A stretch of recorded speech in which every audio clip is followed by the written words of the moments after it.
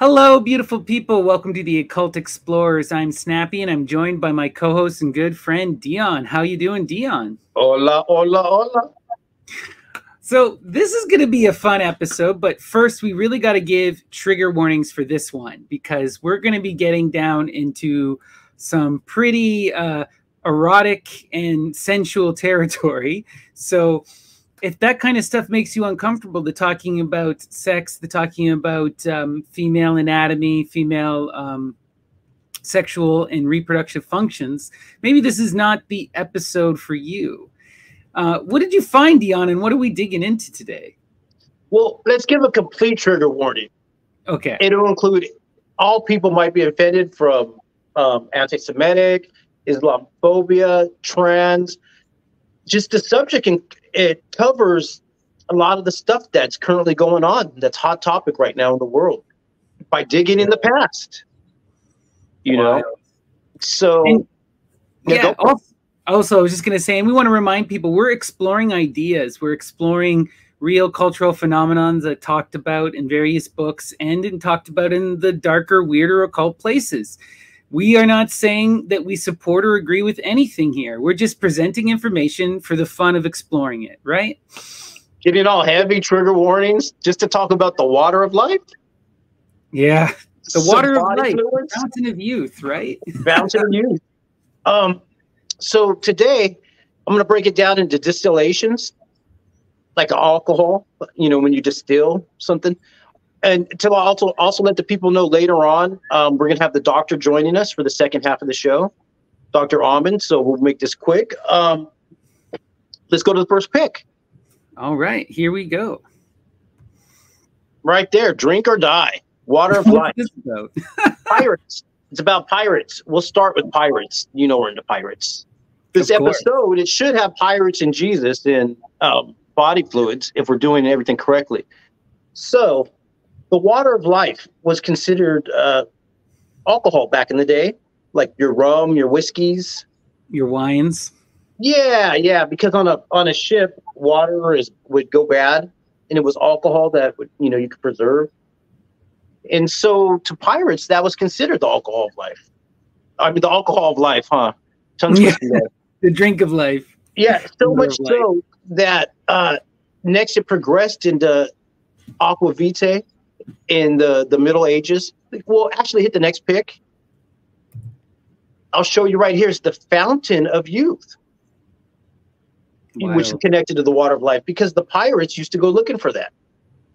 Because there was myths that somewhere on the planet they could find this magical fountain that would give them everlasting life. And here's one of the representations from one of these artists in the Renaissance period, I take it.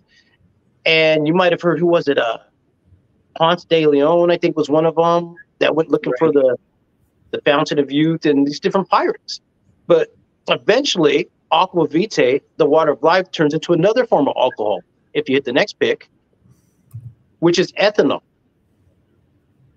And that's used in alchemy. Yes, alchemy, Middle Ages, Dark Ages, Renaissance times. People figured out that sugar ferments into alcohol. And you could get high off that too. You know, ethanol was used originally as a sedative and getting high. It's a strong form of alcohol at that. And it can be extracted from wine. Boiling wine and adding urine salts is one recipe I came across. That was a Muslim recipe. I really like this image too, because it's almost like the Hermetic staff, or the staff of Hermes, but done with these alchemy style beakers. Wild. Well, if you want to unpack the image, colors. No, that's the only comment I had there. Yeah, Hermes. Well, remember Set and Horus when they were battling and they twist that pole, that tree of life, to extract something or to churn some butter? Yeah, we also see that in the Indian, right? Where Shiva takes, all of the gods and the devas, they take the world snake Vasuki and they churn the ocean of milk with the largest mountain in order to produce the Amritsa, right? The elixir of life. Yeah. So, It's a common theme. Yeah, and you can see it in the symbology and some of these paintings, some of the graphics. And like I said, ethanol was used as a sedative. It was used as a fuel source. It was used as a tool. It was used to get you high because it's a very strong alcohol. You know, we're Right. talking next level. And when I was talking about urine and putting urine into wine to distill it, to boil it, it deals with sugars and urine. We'll get into that topic as well. Let's hit the next pick. So ants are attracted to some urine if it has sugar in it. And that was a test to see if you had diabetes back in the day. A Greek, from the Greek word coming from, what is it? Honey urine, you know, and in ancient Egypt. Mentioned this where they would taste the urine too, right? The Greek Urology is one of the first forms of medicine, along with midwifery. Even in ancient Sumer and Egypt, urology, what they talked about it in the different texts about the different forms of medicine, and in rituals as well. And just recently, I mean, and this is recent, like in June, a couple months ago, they found a vessel in Egypt containing psychoactives. And some of the psychoactives were harmala. If you want to hit the next pick. Oh, wow. And it was in a cup of Bess. You know, Bess, we talked about Bess this before, that weird kind of gremlin guy. Yeah, from Egypt. Well, they have a female version, Bess S, and it's very ancient. It's connected to cats as well. But in this cup of Bess, they found harmala, they found the blue lotus, as well as vaginal fluid. Oh, wow. Oh, yeah. Getting high off vaginal fluid, my favorite topic. Just saying. And so in Egypt, it was one of their favorite topics too. They had formulas for it. And so if you've watched any of our past 40 episodes, you know, what's the 40 days to make a mummy, or 40 years wandering? After 40 episodes, you should figure out, you know, these body fluids and the entheosexual rituals, which we'll break down more today. And so in ancient Egypt, they had the water of life. And so there's other uses for urine in Egypt as well. For tanning leather. You know, they did it for teeth whitening. In some cities in Greece, they would collect the urine in urinals and use that for teeth whitening. Also to do laundry. They collected the urine to do laundry. Well, they used it a lot for processing of wool too, right? To remove the fats and the oils from the sheep's wool and from lamb's wool, you know, and they would also use it in like we were talking about in a previous episode, the fermentation of beers and meads. Oh, yeah. And urine can be used as a medicine. You can study, there's different videos on YouTube, at least hundreds of them, going into the different forms of urine medicine, urine therapy. You know, we won't break all that down today because I want to get back to vaginal fluids and the healing properties. So much so that now they're making medicines. I came across a new document, one of those pub docs, talking about medicines that are being extracted from vagina fluids and the healing properties of the vagina to self-regulate itself with lactic acids, through the pH, through different properties. And in Egypt, they knew that. And they worked with acacia. We talked about crocodile dung, honey, different herbs that they were processing through the vagina to control. Let's hit the next pick. Biotransformation. We've discussed that in different episodes. One example being a Siberian shaman drinking Amanita muscaria, peeing out muscarol as a bioactive substance. This is called biotransformation, coming through the kidneys. So let's say our body fluids are special on their own, just like wine is special on its own. But what kind of wine did you want? A medicated wine, a spiced wine? Do we want a medicated urine, a spiced urine? So in ancient times, they were using the body, male and female, as a processing unit to break down herbs and substances. You know, And this is something that's still done in a lot of the psychedelic and occult communities, where people are doing large amounts of Amanita muscaria, or they're taking LSD and then they're drinking their urine in order to get stoned a second time. You know? Yeah. Well, we asked AI for previous episodes, if cows eat ergotized rye, will their milk contain LSA? Yep. If goats, THC, the doves, crop milk, THC, opioids, animals as processing units. But today it's about humans as processing units. This is really human husbandry. But when we get into that, I'm going to get into midwifery. Now, this is the women's realm, because before it was husbandry. So, but it's really evolving out of midwifery, urology, and out of these menstruation and childbirth. Well, as Ammon has made clear throughout all of his studies numerous times, is that medicine comes out of gynecology largely, and it comes out of the woman's practices. You know, it was a woman's art for the most part of human history. So we'll get deeper into it today. Skene's gland. You might have heard of the magical Skene's gland for female ejaculation or female squirting, which is a phenomenon when women have an orgasm. Some fluids can come out. Not all women, not in all situations, but when it happens, they can call it gushing, ejaculating, squirting, and they've done studies on this to see what the fluid is. And the fluid is mostly urine, processed, transformed, distilled. When the baby is floating in the mother's womb for 9 months, what do you think the fluid is? It's composed mainly of urine. Wild. Yeah. You have a liver, a kidney, a bladder, 3 separate functions. Your urine secretes hormones. You know, there's all kinds of different therapeutics out there with it, you know, concerning this. So the Skenes adds an extra level to that. It processes the urine and adds to it fructose, something PSA that has phosphorus in it, as well as dealing with the prostate. They call it the female prostate. It has antimicrobials in it, the different chemicals. And so the ancients knew about this. Right. Definitely. Yeah. Anyone with you know, a woman's bodily parts, you know, will be able to do this basically. And so now the Skenes, the word Skenes, Greek word, scath, a scalpel to cut, a skiff goes through water, parts the waters. The Skenes parts the waters and transforms it. Well, in ancient times, the skene is a scene. It's the background of a theater. Let's go to the next pick. Yeah, we were just talking about this the other night on our the episode that Graham and I did, where we're talking about Aeschylus. This is where in the theater people would go to change into costumes and to be transformed, and then they would come back out.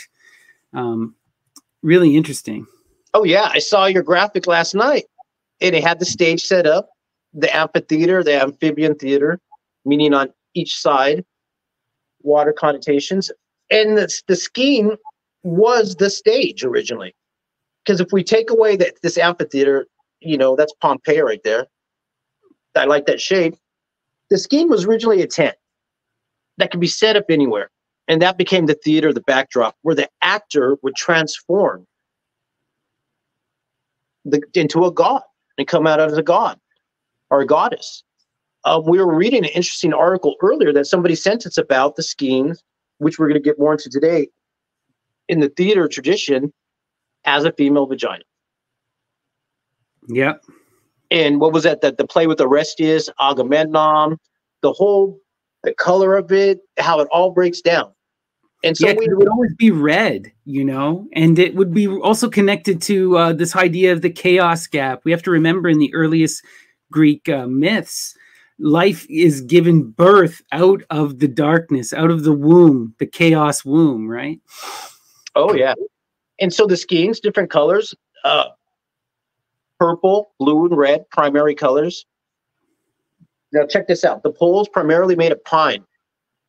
And then the colors they were using, madder, woad, and mollusk. all four of those elements are gynecological functions and psychoactive at that. So the tent itself can heal the vagina or get a human high. Traditional uses of the skene's ingredients, besides the symbology behind it. Now, let's hit the next pic. Showed you some of those theaters before where they have water. So that, you know, you see what I'm alluding to. And then you got the giant skene or clitoris coming out there at the top. The lighthouse would light up if you did everything correctly in battle. Amazing. So we're going to treat this as a theatrical production. Because if we erected a scene house, the backdrop for a theatrical production of a Greek stage play, let's do Aphrodisia Festival. Hit the next pic.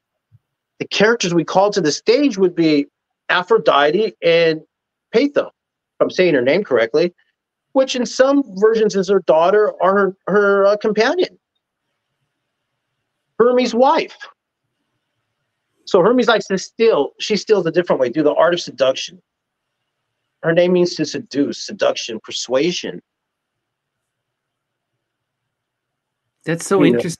Because yeah, we know that Hermes is the cattle thief, right? He steals the cows from Helios. And we were talking with Ammon, like, this is probably women, right?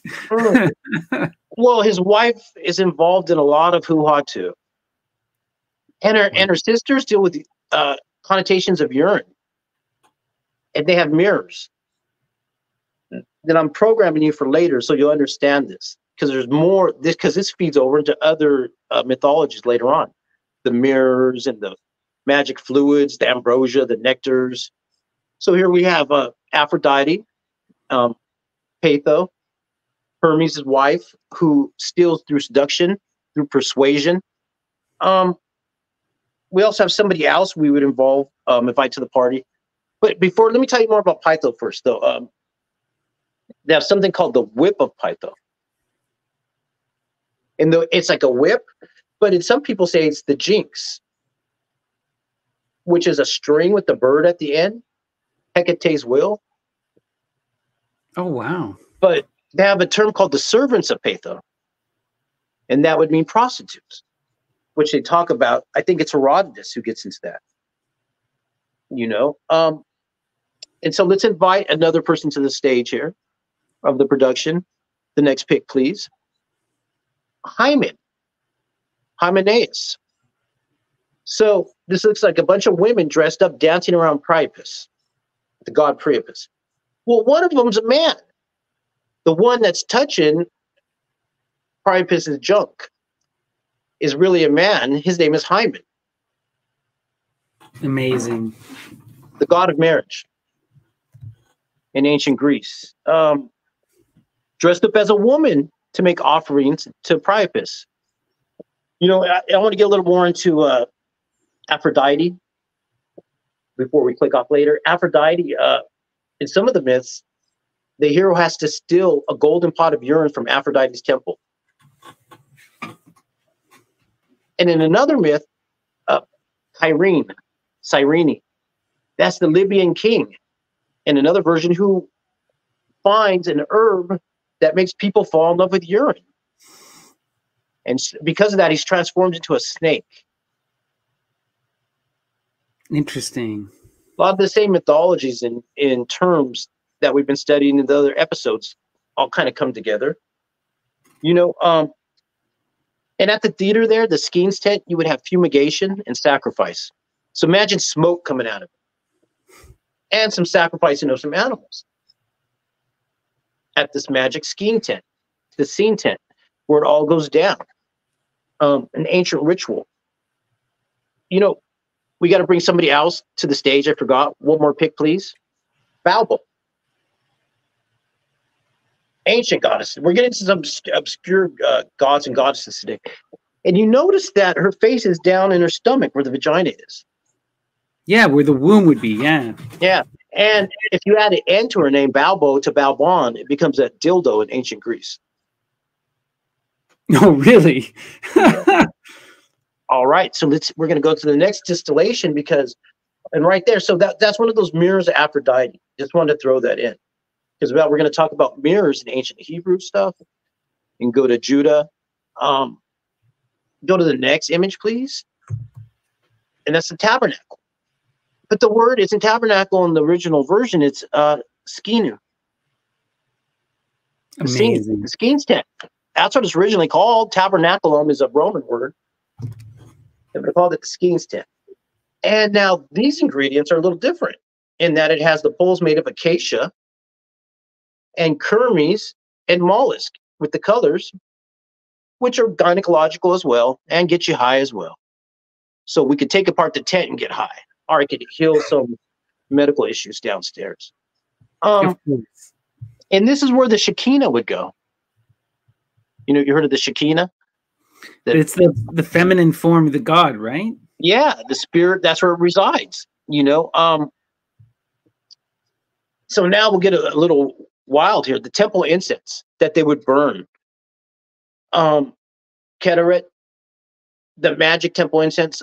If you look into the formulations of it, the ingredients are also used in gynecological functions. They would take the mollusk and soak it in wine and then mix that with the carcina lye, which is a horse bean, if you want to know what that is. But two different forms of horse beans. Horse beans could either be the schmegma that comes under the horse's foreskin that you collect and use for aphrodisiac purposes, or it could be vetch, which is horse bean, which is also used for gynecological purposes. Or you could use that as an alkaline base to do an AB extraction. That's how you make DMT from like acacia or something. But you could complete that process using the vagina in different steps through the biotransformation, or you could put stuff into it, or we can complete the process to initiate. When coming together would have maybe the MAOI on an ointment. And so you could see we're using chemistry here in body parts. Mary Magdalene. We also know that for acacia and acacia tears. But what were you going to say there? I was just going to say we also know that they're hotboxing these tents with tons of myrrh, and like that relates to Ammon's last episode, right? And also tons of cannabis. So and probably many other things. So and burning purple that he talks about. Right. And burning purple being amongst early Christian writers that the Christian cults had purple marks around their mouths and private parts because they were taking part in theosexual rituals. And here I'm getting into the reasons how and why. You know, a woman might have purple in there anyways in ancient times as a form of birth control or for menstruation or different reasons.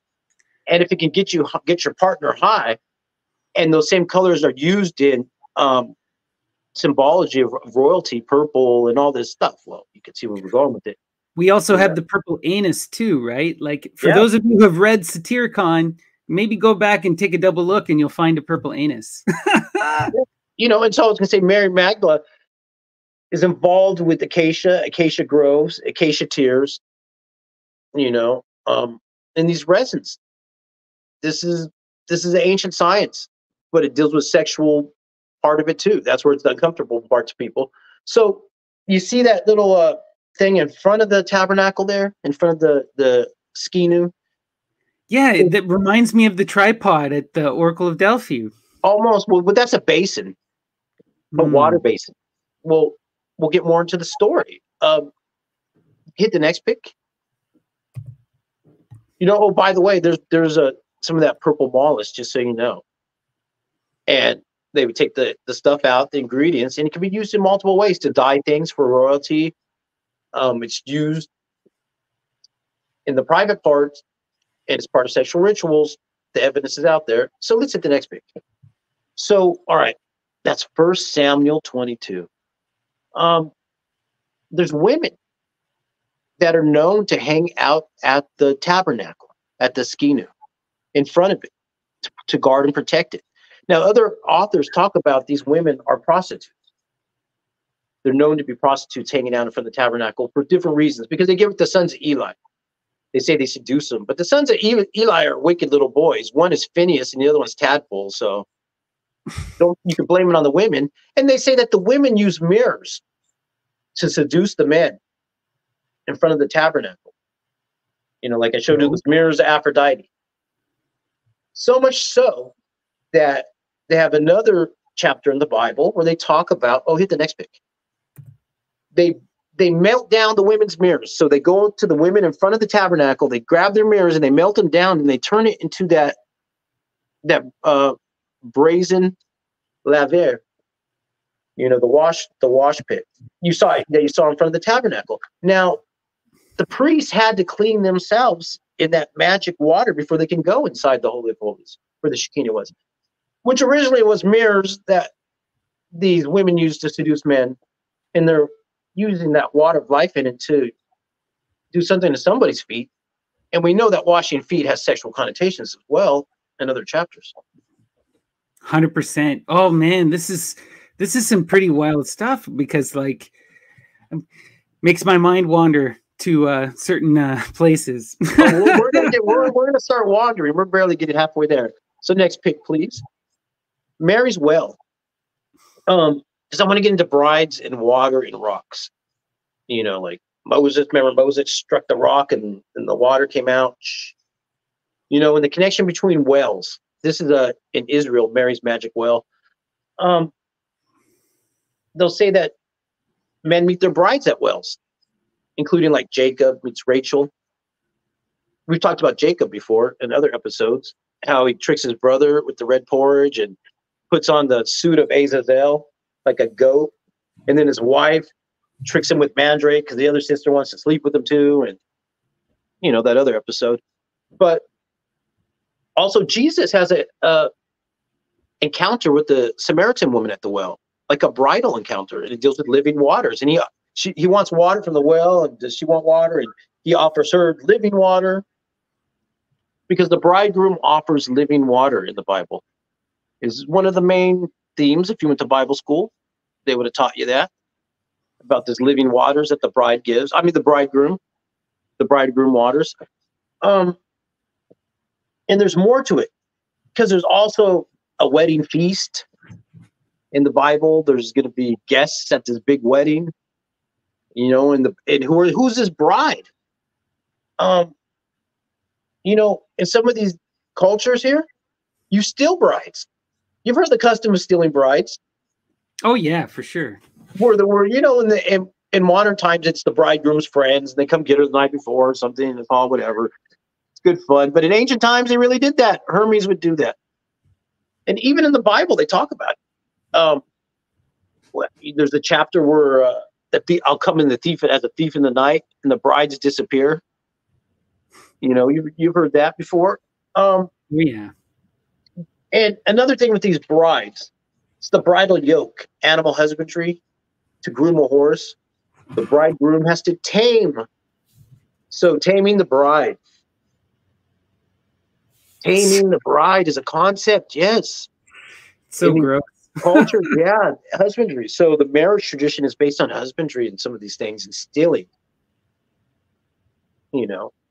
And even the herds with the prostitutes, like the daughters of Pytho I talked about before, were known as a herd from the sacred grove of Aphrodite's grove. And they were a sacred herd. And you might want to steal that herd. And you might want to steal a bride. And you might want to steal the living waters at that. And remember, marriages took place under a tent. They'd erect this tent, or they had something in Christian times, the marriage cloth, and it would hold this cloth. So that's goes back to the skinu. It's still part of the custom, the marriage tent. But interesting. I want to show you one more thing, the Sotah ritual. Go to the next pic. All right, so in this one, this is called the ritual of bitter waters. Where in ancient times, if you thought your wife was cheating on you, you would go to the tabernacle in front of the skinu tent, and they would take dust off the ground and put it into the water, and she'd be forced to drink the bitter waters. Now, if she was cheating, she would die. But if she wasn't, she would get pregnant. Is she getting pregnant from the tabernacle? Yeah, what's going on here? Because they got different brides of Christ that are consecrated to him, like nuns and virgins that are consecrated to Christ, stolen and told that you're going to be the bride. Oh yeah, and this is even a theme that we see like in Revelation, right? Where I remember when I was in evangelical churches, they would tell me that the bride of Christ or the bridegroom of Christ in Revelation was the church itself. I'm calling BS on that now. You know, well, we're talking about that. We're getting into brides more. You know, have you heard of Proverbs 5:15? There's a saying that deals with water in Wales. You know, these magic waters. And what it says is that you're supposed to drink water from your own cistern and drink running waters out of your own well. That's kind of weird. Yeah. I'd like to bring that up because if people talk about the urine therapy and drinking your own urine, it's prescribed in the Bible. Proverbs 5:15. Just saying, you could go to it. So let's hit the next pick. So what's this right here? Well, I don't think it's the Eye of Sauron. Yeah, that is Emmanuel, Jesus in the vagina. Amazing. Where he was punctured on his side by a spear. And it's a symbolic vagina. I have heard of this interpretation before. That's interesting. And that fluids come out of it. You know, in some of the versions. John 7:38, it says, out of my belly shall flow rivers of living water. Amazing. Coming out of his belly. That's why I wanted to show you Bubon, where the God is in the belly. You know, the transformation is taking place. This is magic fluids. We're going to get more into it before we get Ammon out here. You know, so Mark 5:29. Let's go to the next pick. We talked about this before. Talitha Kum, daughter rise. Where the disciples and Jesus are on a trip somewhere, and a woman has been bleeding for 12 years. And she tries to get near him to get healed, and she touches his robe. And he feels all of his power drain out of him. And he tells her, what's going on? And she says, well, you know, I've been bleeding for 12 years. Heal me. And then after that, he heals her. Then after that, he goes and heals a 12-year-old girl. You remember that story? We've talked about it in different episodes. You might remember. Yeah, we've had this picture before. Yeah. And he uses the phrase Talitha Kum, daughter rise. He calls her his daughter, which is the Aramaic phrase. But, you know, there's more to the story in that it says that immediately her fountain was healed of the flowing blood. Her vagina was healed of flowing blood. And the word they use is pege. You know, I just wanted to bring that up because that word is also in Song of Solomon, Song of Songs. Let's hit the next pick. You know, there it is, that word pege. You know, I can't read Greek. But in English, it says it's a spring having a seal upon it. And in Mark, that spring is the vagina, where he heals the blood coming out of it. And here, Solomon puts a seal on it. But who he's putting the seal on is his bride, as a nymph, the word in Greek, but his sister. It says, "O sister, O bride," is part of what he says. A secret spring that no one else can have you, my bubbling fountain hidden from view. It always comes back to these weird. It always comes back to these weird incest rites. There's more to it in that a seal could be a suppository. Interesting. That's where seals were, to break the seal. Was in ancient times to put the suppository. You know, the peasant. And it has multiple meanings. So, but I want to go to the next pick. All right. The term is anasurma. And that's where she's raising the back of her dress to expose her buttocks. In some Greek myths, it's used as humor, where one goddess does it to make the other goddess laugh to heal her. But look at the title. Aphrodite Kalapigos. The Peji. It's the Pigos. It's of the fountain. That's what you're seeing. If you look at the end of the word there, Pygos, OS, Pigos is Pege. In the Bible, the fountain. There's your fountain right there.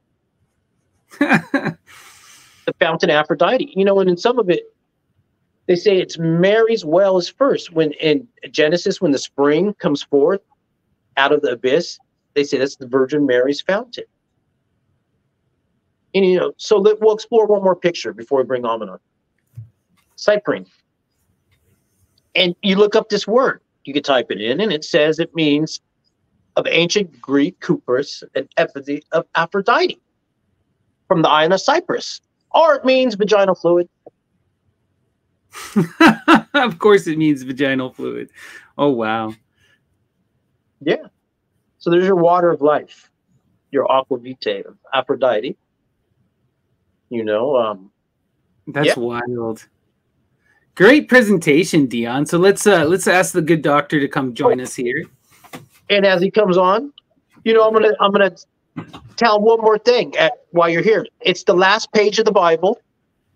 People will say it's the last verse, but the last page of the Bible, and it says that it's not the bridegroom that offers living water. It's the pneuma, the spirit, and the bride that offers the water. But the bride's name is Nymph, a water daemona. But she doesn't give you water. She gives you the high door of Zoe, the sweat of Zoe. That's in the last page of the Bible. The living water comes from the bride, not the bridegroom. And it's the sweat of Zoe. That's kind of wild. That also, it makes me immediately think of the Orphic myths where you have the nymphs in the waters and coming out of the mud, right? There's some deep stuff there. What do you think, Ammon? Yeah, I think it's the bloom. First of all, great presentation. Fantastic. Right, type it up. Let's send it off to a journal. Fantastic work. And I loved your, you know, Anasara. You're going to expose us. You mean they got together and lifted up their, yeah, it's a thesmophoric thing. You lift up your garments and you expose your genitalia. It's a religious thing. Didn't you guys use that? Right? Love that. And I love Calipiginous Aphrodite. That's actually a title they use for her, using your Pege root. They use that. She of the beautiful Pege, you know.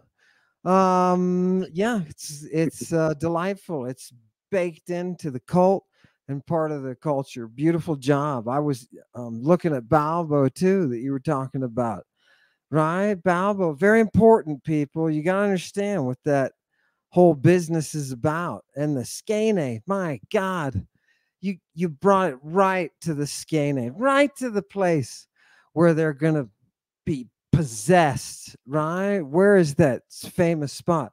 It's a gland, right? Yeah. But if we're going to take communion from her, then we're going to need that transformation, that place of transformation. Yeah, it's lovely, isn't it? Lots. Was there a hermaphrodite in there somewhere too? There should have been, right? What is this? Does all of this right involve a hermaphrodite somewhere? Well, Jesus becomes kind of a hermaphrodite, does he not? When he receives the wound on his side that becomes a vagina, like. I think it's even deeper than that. Now, I'll throw this out there, and you tell me what you think. We'll bat it around. Why is his mother the Holy Virgin? By the way, they say the blasphemy against the Holy Spirit is the only unforgivable blasphemy, right?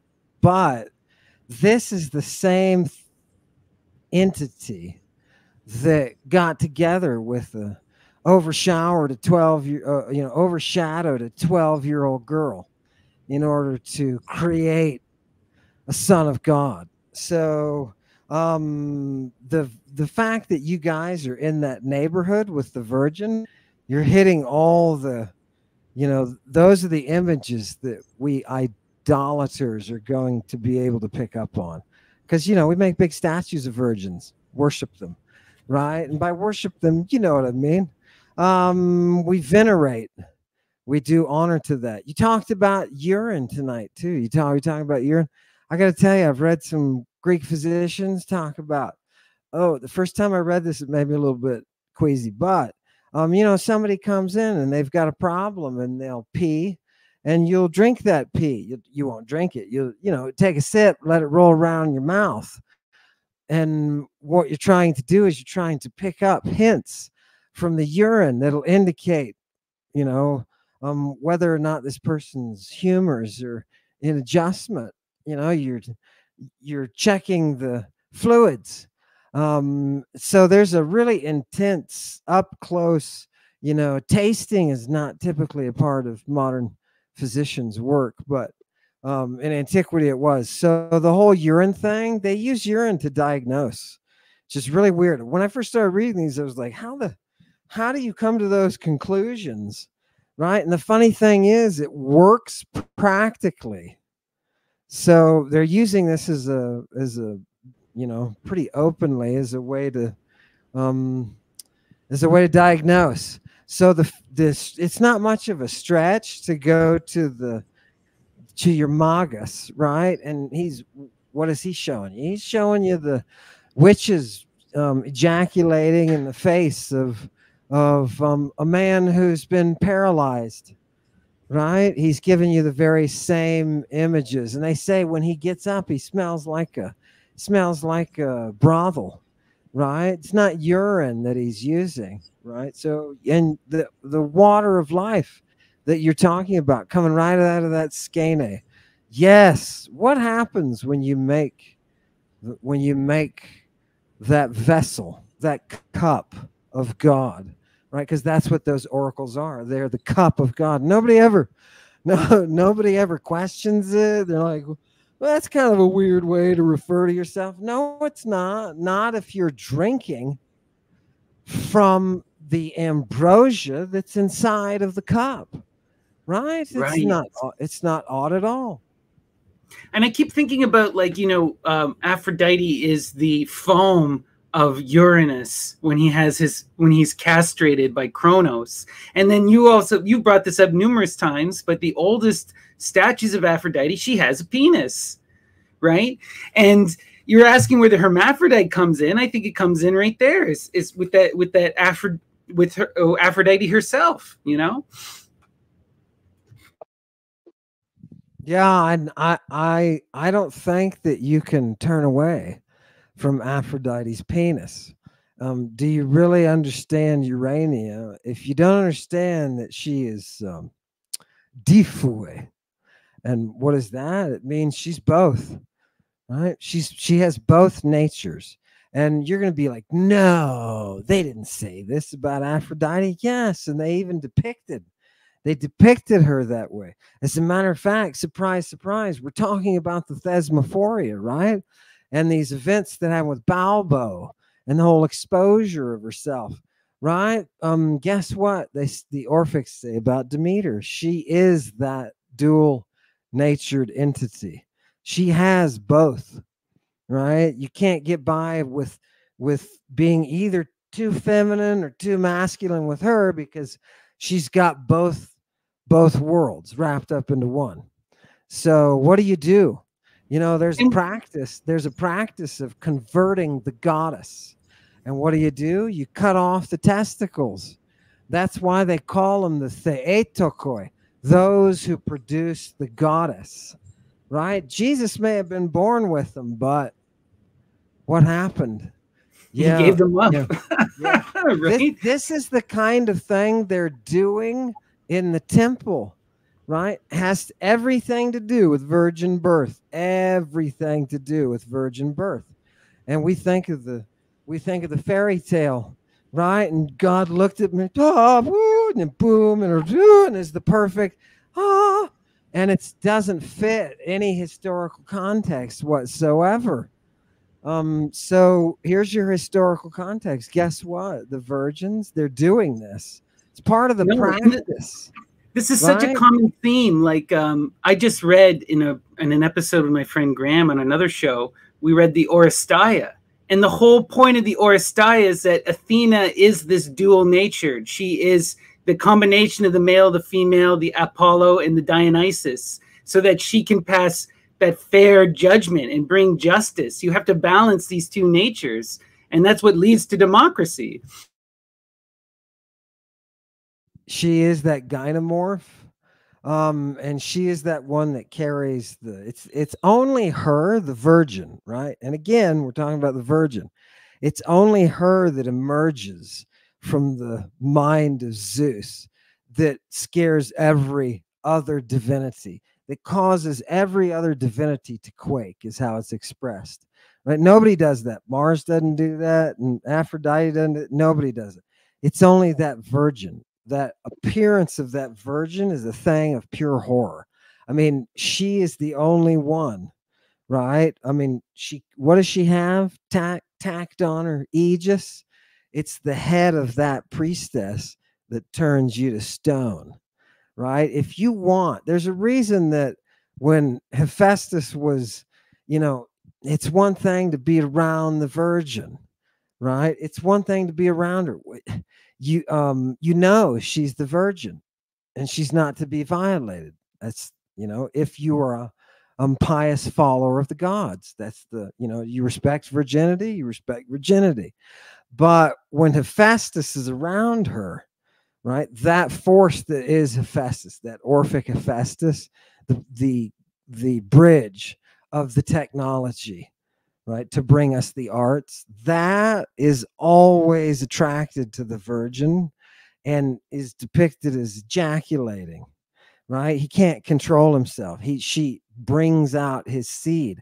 Well, what does she do? She collects his seed, right? And she raises his seed, and his seed is that primordial king, that prophet king. Wait, what? Yeah, the prophet king. You know who I'm talking about. The prophet king, who is half serpent, right? Serpent from the waist down, they called it. It's some kind of phrase that even the viper virgin priestess, she's said to be serpent from the waist down. So is that kind of a reference to what they're doing with the venoms and how they're administering it? Because it's got to be something different. Taking in ejaculate in one's eyes and mouth, and then having a priestess put it onto a dildo. Which, by the way, I noticed that you mentioned the Olispos, right? Calling it just a straight up bow bone, right? Why would they do that? The Olispos is a dildo. It's a dildo, right? Why would they call it bow bone? They're calling it after the one who's exposing herself, right? These are all, right? People have to realize nobody sat down and thought this stuff up. This is all coming from ritual. It's coming from medicine. It's coming from religion. So what is the association then between Balbo's exposure and the creation of a dildo? Why are 20,000 Roman women, or however many there were, thousands? Why are there thousands of Roman women meeting every year in what appears to be a gigantic orgy where it's just women only? They just come, and women from the community, and part of it is producing what is called the bona dea. Can you produce the bona dea? Have you been, or have you ever caused somebody to be possessed by the bona dea? That's the good goddess. Have you ever been there? Well, they're doing it.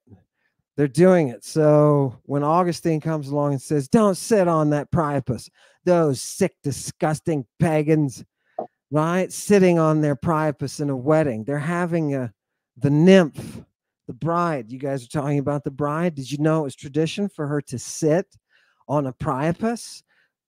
Wait, with all of us watching? Yep. Did you know it was customary the first night for her to offer her buttocks instead of her vagina. Yes, yes. And the husband couldn't say anything about it, right? He had no choice. But they're treating the buttocks a lot different too. They're treating the whole idea that we have a sodomy. That's when you're living in a society that's used to getting, how do you give your child, how do you give your child the opium that it needs to go to sleep and for its intestines to settle down and for it to stop having pain? Your infant, your newborn, how do you get it when it's got these problems? How do you get it slowed down, its digestion? You give them opium. And how do you think you give them that opium? You don't nurse it to them. You administer it to them anally, right? You take the trojos or trojiskoi that Dion was talking about, right? And you use those rectally. It's like they're viewing the rectum as more of a transit area than the holy seal that we have put upon the anus, right? No, who would? Oh, are you kidding? You mean she had the option to offer her anus? Yeah, because you know what? The other area is, it may be more scary, right? It may be, I don't know, it may be more difficult, right? Where's Hymenaeus, right? These people are right in there. They worshiped Hymenaeus, right? You guys mentioned him. This wedding thing, the whole Eleusinian Mysteries is about bringing back that nymph that who went off to hell to marry Hades, right? So yeah, love it. Okay, I'll stop. Yeah. Oh no, you're filling in a lot of the story. There's so much to unpack here. People think we're making this up. Like you said, we're not making this up. This symbology, these rituals, and theosexual rituals that go back thousands of years. And they've made it into art, into literature, into music, into film, into everything. It's in our subconscious. And they were the enemy, right? They were the enemy when, with the establishment of the darkness that was Christianity, the kind of, as Western civilizations, light was withdrawn and Christianity pushed us through what used to be called Dark Ages.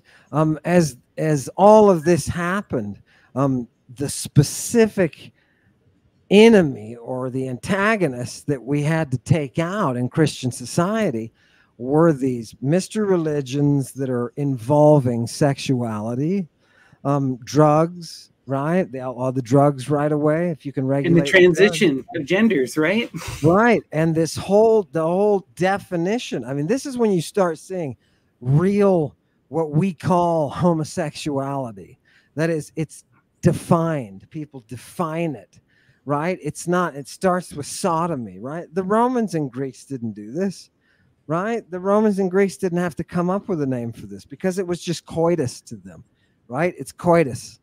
So when the Christians targeted Aphrodite, and when they targeted the Great Mother, and they brought down all of those gods, they brought down the institutions that perpetuated the purges that those cults were performing for the advantage of society. And the early Christians are explicit about this. I always think of that quote by the theologian Orosius: "All that is evil is pagan." It's 4th century. It's like, go ahead.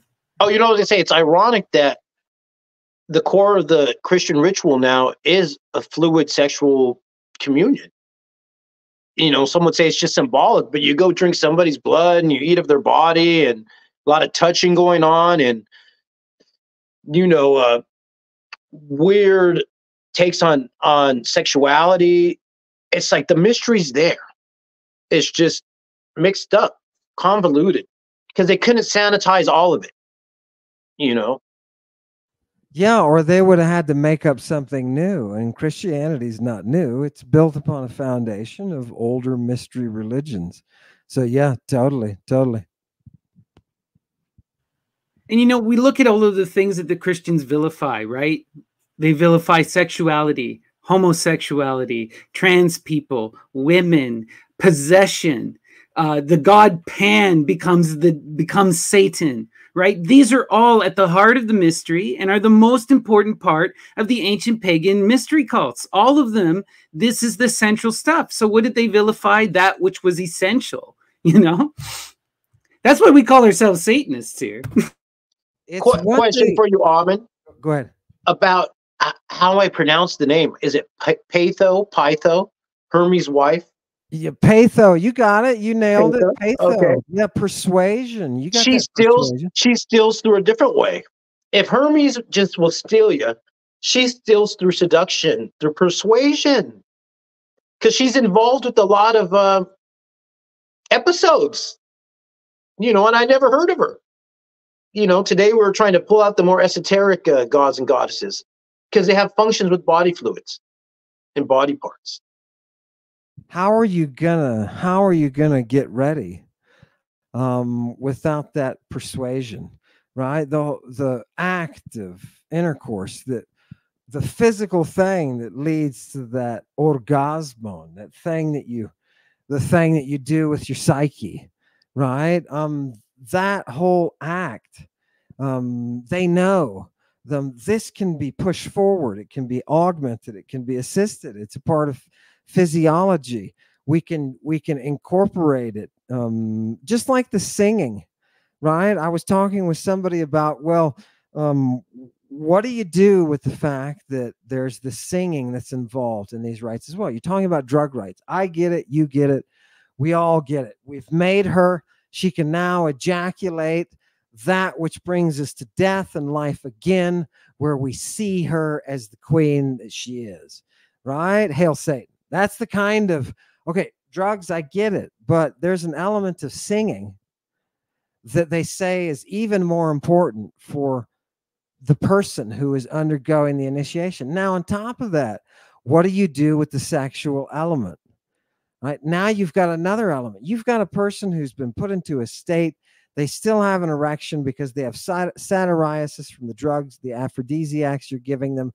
They're entering a death state, and you are doing things to them to put them into a sexual state of orgasm while you're singing in their ear. And the combination, the drugs that they're using are a combination of those that make you psychotic, those that make you horny, those that make you terrified, and those that bring a loving embrace, that bring persuasion, that bring that power. So it's a combination that if you don't have somebody, an artist who knows how to put that all together, much less imagine the woman who invented that, who was able to devise this process, who was able to make the water of life.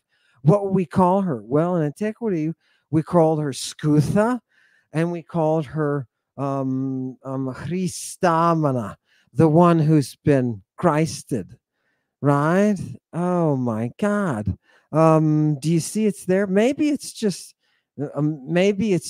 a matter of mental health. In your searches for the material today, as you're looking at this water of life, did either of you think for a minute, isn't this really just kind of mental health that's going on?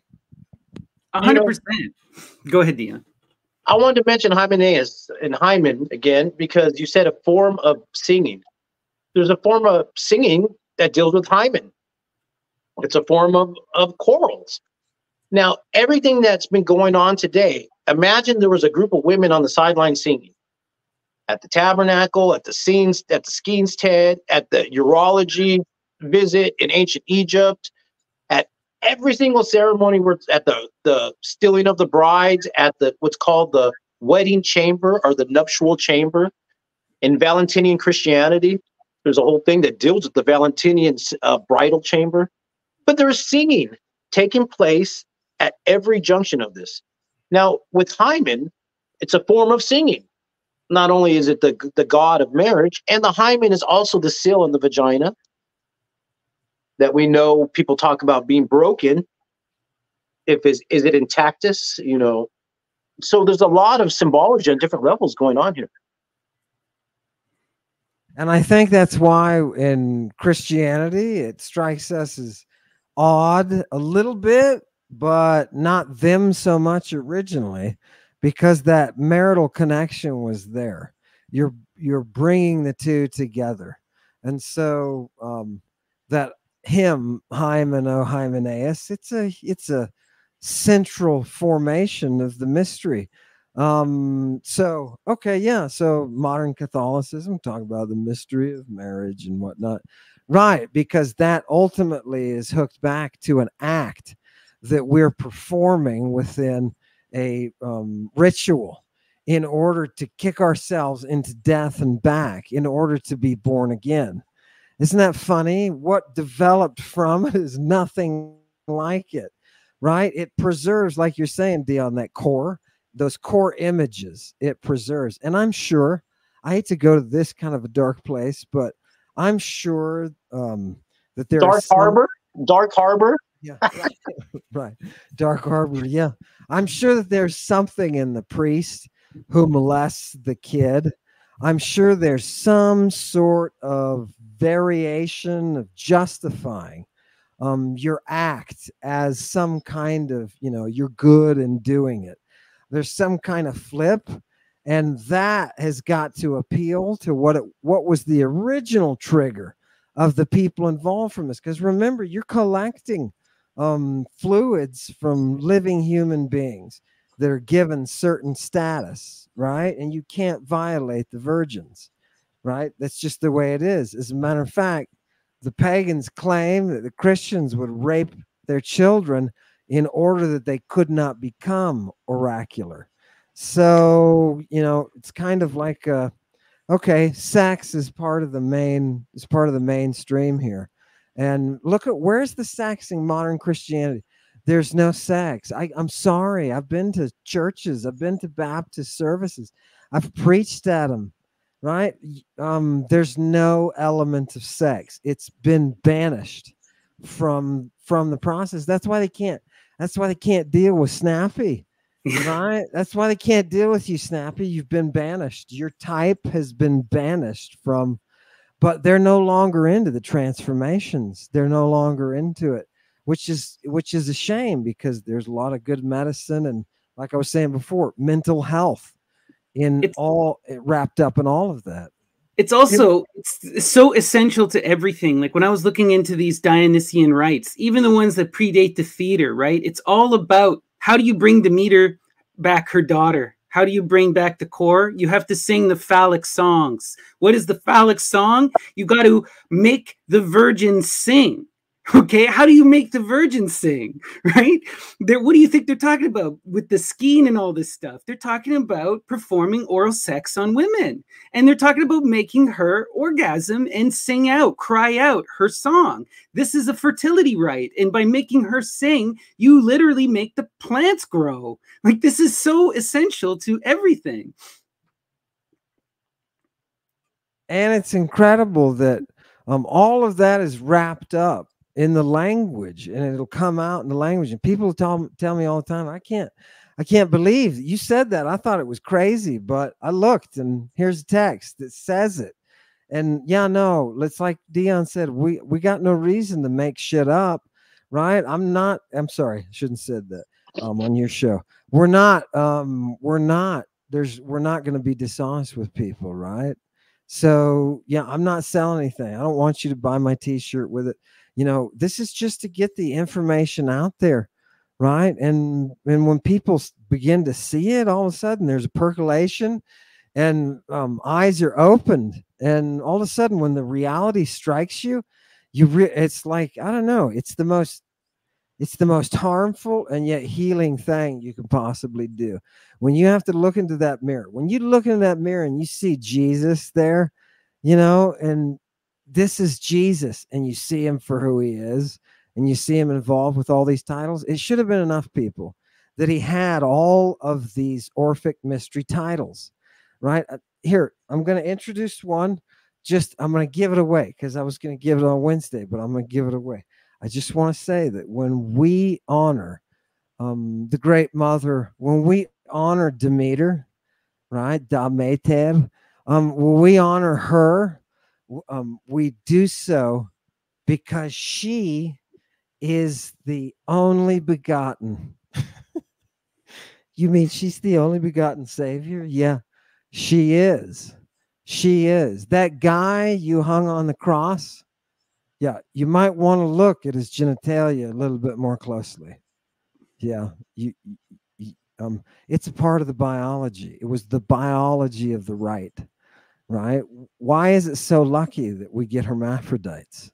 Well, right? It also blows my mind. Like, we don't look at all these other cultures and we don't think, like, why would the Christians be just taking and creating something new wholesale? Like, if we look, the Greek, you still have some of this stuff with the trans people. But if you go back even further to summer, they're absolutely everywhere. You have men who go home and are men at home, but then work as priestesses. So they have a dual gender in their daily lives. Then you have those people who transition and become the other sex, either the guards, who are masculine guards but are born as, or were originally women who become these male guards, or you have these priestesses who were men who transitioned into men. The oldest poem we have written by anyone, by the priestess Enduasa, I believe. I can't pronounce her name, sorry.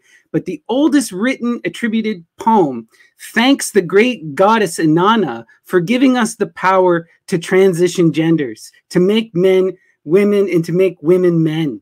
Like, and they even had third gender people who were in between. Like, this is as old as written word. Like, come on. And it's venerated. It's not just an authority thing that it's old. They also venerated this process. The wisest prophets are the ones that inevitably something happens and they have to experience life as a woman, right? And so they go through this transformation into a woman. Just take Tiresias, right? You know, he's the ideal prophet. He's the ideal greatest prophet, magus, right?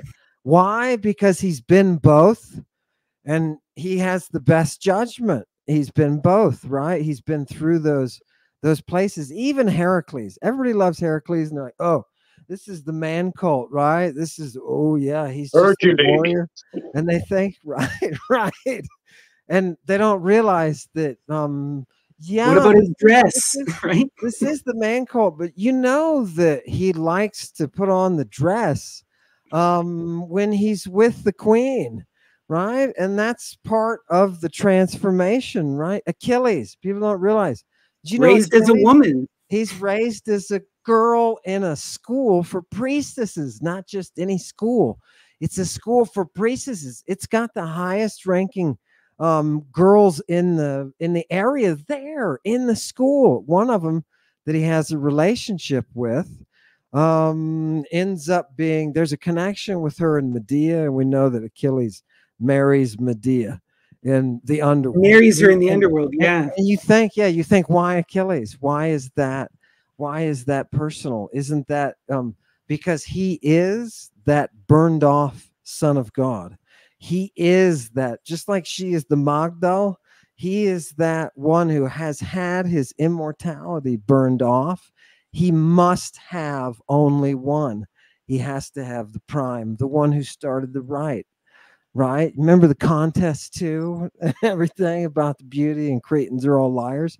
That's all that generation before, late Bronze Age generation before the events of the Iliad. It's setting up everything in the Iliad. And it is all based on this cult use of drugs in the empire, the Bacchic empire that it created. I was just talking this morning with somebody about Circe, because the question was, this can go bad, right? You can have somebody who knows how to master these drugs, who can really do something bad to a person under the influence. And I said, what do you think the whole late Bronze Age was about? Just look at Circe, right? She's got a whole pen of men to have intercourse with, to sodomize, to beat up, to beat with a stick, right? She and her ladies. And how did they get there? She gave them drugs, right? Same thing with Queen Semiramis. She's said to have all of those men who willfully engage with her. They cut off their testicles and become her sex slaves. And this is very explicit. And we also know, like in the myths, when you're talking about the family of Helios, right? Hecate is considered this horrible, horrible person who kills anyone who lands on her lands. And she teaches those rites to Circe. What makes Medea the savior is that she gives up the human sacrifice and makes it about life affirmation. She teaches people the medicine. That's why she is the Medwa, right? Hospitals, man, they're putting temples to her up, and they've got them even in Italy, right? Hospitals, right? This is where she healed this people. Yeah. So there's a transition, but you know that potential was always there in that technology for these people who are developing these rites, the things that we're calling rites now. Right? The process. Imagine if I could heal myself by enrolling in a program at a temple where they were going to take me to a place. You'd think it wouldn't be it's not like rehab. Take this person to rehab and bombard them with all good, positive, reinforced. No, it's the exact opposite. You're going to hit this person with psychotic drugs that make them psychotic and horny. Drugs that make them want to eat human flesh. You would think this is not a good place to be, right? This is not, that's the point. That's the point of why they're tying them up, to put them through the process. Because when you get to the other side, it's a purge. It gets rid of that. You want to stop being depressed. You want to stop thinking about what's compelling you, what your obsessed compulsions are. Try a weekend at a place where you're going to enter a state of your being that you didn't know was there. Right? And you're going to get there through a person who's been transformed into this divine or semi-divine entity, this Magdalene prophet. Yeah, love it. Oh God, I love it. Nobody understands what Magdal's doing there. Nobody gets it. She's even carrying around the expensive drugs. Nobody gets it because we don't want to see the sexuality. But when we say Jesus was arrested in a public park at 4 a.m. with a naked boy, we're gonna have to start getting around that. Yeah. Oh God, beautiful presentation. Well, that begs the question then. Was Jesus collecting water of life at 4 a.m. in a public park? Was he? What was he doing with the boy? Because see, if you're on Heracles' side, they can convert it to where that kid is producing it. That kid is the cup, the Ganymede, right? You're drinking right out of the kid. Nobody has a problem. The fountain. And where does the fountain come from? Yeah. The Pege. Yeah. But we also got to remember, right? The Maenads, what do they do to Orpheus? Orpheus, who abandons after he fails to sing the song to bring back his deceased wife there. He takes up the boys, he takes up young men, and he gets punished. This is explicit in the fragments, and the Maenads rip him apart. They throw his head down the river and they install it on the Isle of Lesbos to become a totem of prophecy. That's what happens to those who practice the rites on children. Is that where it entered? I forgot that it went to Lesbos. I remember it went somewhere. To Lesbos. I was just looking this up because Perot was asking me about it, because I had said he had mentioned something about these mounds and the removing of heads. This is constant theme we see where these men have their heads removed and turned into these prophetic devices, or they become the burial place of mounds that then birth great cities. It's like when you look at the story of Branwen in the Welsh, her brother Bran is this great giant, and when he dies, right at the end of the story, Branwen cuts his head off, turns it into a prophetic totem, buries it in a mound, and that becomes the seat of London.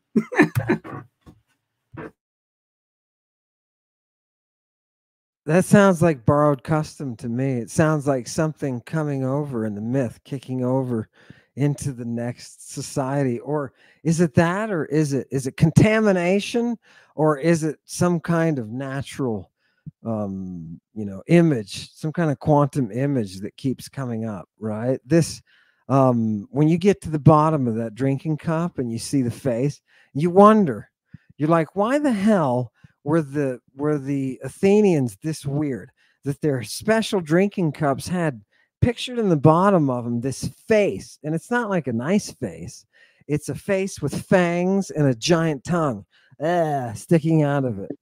Right? Why? Where do you want to? Where have you been that you want that to be the image when you have consumed your mixed drink? And by the way, if you put a little bit of hellebore, right, a little bit of hellebore for a little downward purge, along with some, just a sprinkle of henbane in one of these things, not too much, you'll kill yourself. Right? But if you do that, you're well on your way to when that face pops up. It makes a lot more sense. It's a beauty that you haven't seen. You haven't been born again. You don't know what you're talking about, right? Once you get there, yeah. And the problem is we need her. We need her. Jesus wasn't bringing himself in this world for any other reason but in order to save it, right? Especially the hamartoloi, those prostitutes, right? Right? Prostitutes. Do you understand? He's like, I'm not handling the money. It's the kid over there, the one that turned me in. Right? Oh, God. He was the only witness, by the way, Judas. He was the only witness that they would have taken as credible, right? Because he was the accountant. He was the one who was making sure that all the money was counted. Right? Clever kid, man. Clever kid. Yeah, he and Matt, Matt hung around the other. You want to know why Matt hung around the tax collectors? Yeah, well, one of the disciples ends up getting them all in the door. I don't know if anybody noticed that. But when Jesus goes in, guess what? That girl prostitute who's watching the front door, right? She who keeps that area, she lets him in only because that kid knows the high priest. Why? Because they go fishing together. That's right. That's actually the statement. They go fishing to catch young boys, right? Read the secret gospel of Mark, people. Read the gospel of Judas, where Judas himself accuses Jesus of molestation. Okay, we're not making this stuff up. I'll make you fishers of men. I'll make you fishers of men. You stick with me. You know what I mean? But can you blame him? He's right in the middle of that. And there's people who were doing it before him. And there's people that were doing it after him. And not only that, but he got set up, man. They were giving him drugs from the time that he was born. You don't think Mary, who was raised in the temple to eat from the hands of angels, you don't think she was using the drugs that the Magi gave him on Jesus? Wake up. I want to know what's going on with Mary Salome, and John and Jesus, because there is something lost in translation that's been broken down here, because you got this woman, this powerful woman in the temple who's not mentioned in the Bible, right? But she's mentioned in all of the other history books, who's said to be the daughter of Herod. And then she has John killed, and takes his head, right? And then all of a sudden, Jesus is the prophet. Where's Mary in all of this? Are they the same person? What's going on? There's all this conflation of women too, right? We know that Martha is a later addition because we can go back to the original text and we can see where Martha gets added in. And now you have this mysterious woman called Mary Salome. What if they're all one woman? Mary, Martha, and how old are they? How old are they, Snappy? How old are Mary and Martha, the brother and sister? The sisters of Lazarus, right? Who's getting on his scale and he's going into death and coming out. They appear to be children, right? So as a matter of fact, there's one that theological paper was arguing that based on the fact that both Mary and Martha are unmarried, and they both talk to Jesus as if he's a senior. He's senior to them. And they have kind of kid-like comments to him, right? And he's hanging around their rich cemetery, man. This is this is some bad stuff. There's a reason the purple is, I mean, just think, you guys have talked about it a ton. The purple traffic in antiquity, right? What originally compelled the Phoenicians into a vast trading empire. What is the level of involvement at this point with Jesus and the children that he is turning into disciples? You know, what is the why is it that Paul is funded, right? If you were to set this up as a RICO sting, you know, prosecution, you'd be able to identify who profited over time. And Paul the Apostle somehow ends up profiting through the purple trade. It's like, how are these people who are the drug connection, right? When you see Lydia, she works in the purple, and oh, she had a thing, set up her cloth and dyed her cloth. It was an operation. She's a drug dealer. She's a ass-kicking drug dealer who is funding people like Paul. Where's she getting all that money? Where are these kids getting all this money? Right? Yeah. You fed how many thousand people? Now, look, there's those of you who believe in the fairy tale that one fish can turn into two with the wave of a magic wand, right? But what do the facts show? The facts show that Jesus Christ was feeding groups of thousands of people. Thousands of people. This is the man who's walking around with a box of gold from birth, right? This is the man who they won't tear apart his clothing because it's too goddamn valuable. Excuse me, I'm too cursy. I don't want to get you in trouble. It's too valuable, right? What? I thought this was the humble, the Mr. Blessed are the meek. Yeah, blessed are the meek, all the way to the giving Judas the purple and a little piece of bread and saying, go, suckhead, do what you're going to do, right? Right? It's just, you get two different. There's two different Jesuses, and the one in the Bible is not the one that everybody's been introduced to. It's like a sanitized, undrugified, unsexualized Jesus Christ. Yeah. Yeah. Whew, I'll stop. But yeah, we got to wind down because we can't take up too much of your time. You have students today. So Dion, do you have any final comments for Ammon? Well, just for everybody, like, subscribe, share, leave some comments, go out there and get you some water of life because you know you're thirsty, you know, whatever that means to you. And I'll leave it at that. Ammon's last show is on Wednesday. It is not to be missed. It's not to be missed. The end of Lady Babylon. What are we expecting, Ammon, besides, of course, having our jury trial? Yeah, it's going to be a flip in the end to show you the opposite of what you thought was coming. So I'll just leave it at that. And I just want to say thank you to your audience, Snappy, and to mine, and the overlaps that are there. I want those people to know how much I've appreciated and their support mentally, right? Their mental support. People don't send me money. Unless they're learning Greek in dojo, and it's, you know, it's legitimate. But your audience, Snappy, my audience, they have been kind enough to give me their attention, and to me, that is, you know, that's everything. So thank you, people, for paying attention. It's a privilege to be able to be with you. So thank you. And thank you, Ammon, for sharing with us all your knowledge and all your time. And for those of you who are screaming in the background, this is far from the end. Ammon will talk more about this on the day, but we have Omnia coming, which is the academy. So there's always going to be new stuff. This was always just intended. You told me at the beginning you had intended to write a book, and rather than write a book because no one reads, you wanted to bring it to the audience directly for free. And that's what you did, and that's what you set out to do. And people are seeing the value, and that's where Omnia is coming from. And I'll tell people more about Omnia, but look, it's a mission, a sacred mission that we all have, and that's to bring back the museum, right? And there cannot be, we cannot compromise. We must always hold that Temple of the Muse to be sacred, and that's what you guys are both doing. So yeah. Thank you for letting me be a part of that. Well, thank you everyone so much for joining. Like and subscribe. We have all our links below. You can subscribe to Ammon at Lady Babylon 666.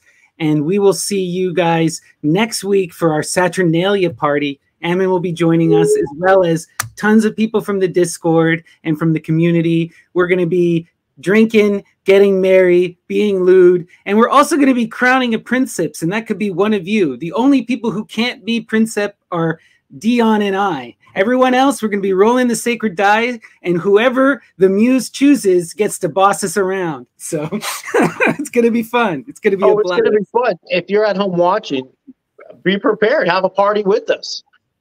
You know, it'll be around the world, simultaneous party. Have fun. Exactly. Get on your thrones, people. You all know what that means by now. So thank you again. Peace, love. Hail Satan. All right.